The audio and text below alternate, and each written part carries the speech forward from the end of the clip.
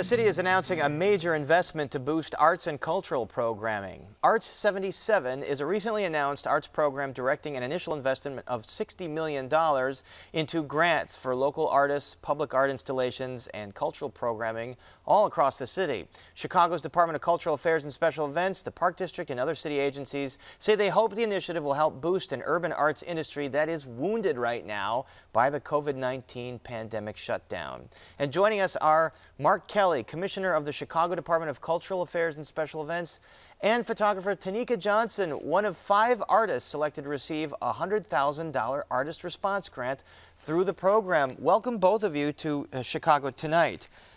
First, thank you for being here. Mark, what was the impetus for this $60 million program, and where is the money coming from? Well, first of all, the impetus, the arts are central to the Chicago world cultural capital. Sometimes we don't recognize that or honor that. But why did 57 million tourists come in 2019 Chicago? It's because of the cultural vitality of the city, the parks, the museums, theater, music across the city. And no industry has been more devastated by the pandemic. All our stages are empty, our clubs are closed, our artists are unemployed. And so we need to bring back the arts landscape. We need to support them, and they will play this huge role in bringing back the city. We need a sense of belonging. We need a sense of meaning, and that's what the arts gives to us. So this 60 million, it comes from a variety of sources. 15 million public art comes from the infrastructure budget that was just passed by the city. Those are public art installations that you're going to install. I want to get to the specifics of where this revenue is going in a minute. But first, Tanika, you're a well-known photographer. You focus your art on social justice issues. Tell me what this $100,000 grant you're receiving through this program means to you and your ability to carry out your mission. Oh, it means that I will be able to work on my next project, which is an invite for people to come to Greater Englewood, because it's focusing on the historic discriminatory housing practices that were done to would-be Black homeowners in the 50s and 60s through land sale contracts.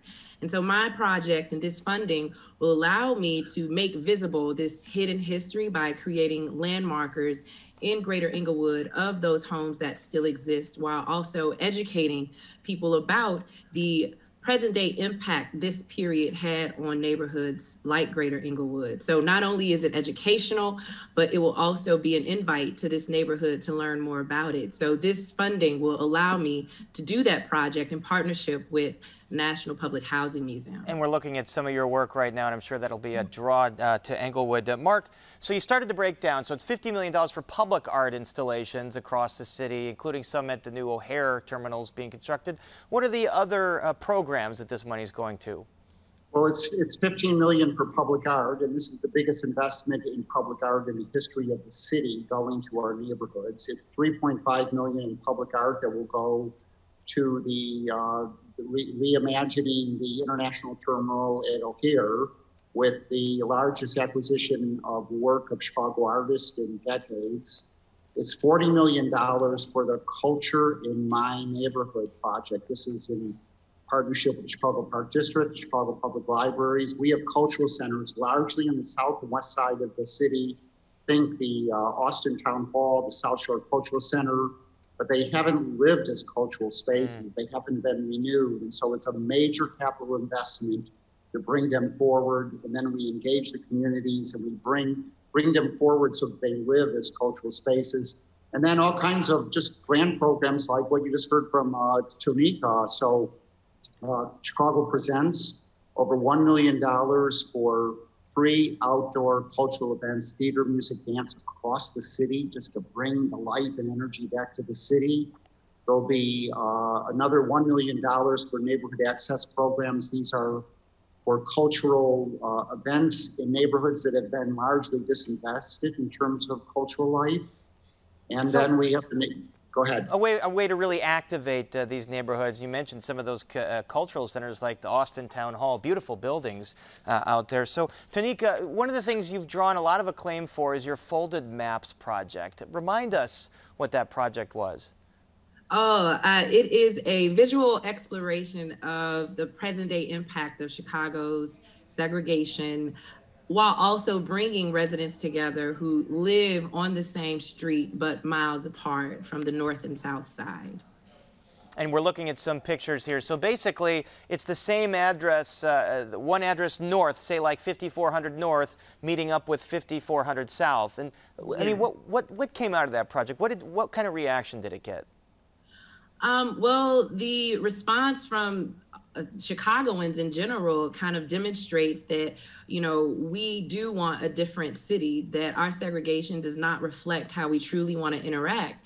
And so that was consistent across the board with all of the map twins. And I think that is what has primarily led to the popularity of the project, is that it represents how us Chicagoans feel about our city, and it demonstrates the many ways in which we disrupted and how we have to continue to do so.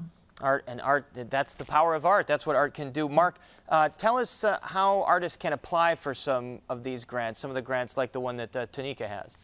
Just go to chicagoculturalgrants.org, go to the DK's website. Actually, some of these programs we've tried to strip through the bureaucracy so that it's easier to apply.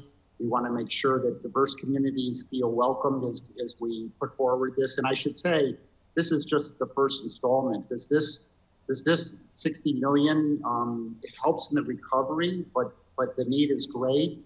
And there's announcements to follow, because we all need the arts back in Chicago. The arts give us that joy that we're all desperate for, and we're going to start to see the momentum come back. The mojo's coming back to the arts landscape of Chicago. Mojo, another great Chicago artist, Muddy Waters, got my mojo rising there.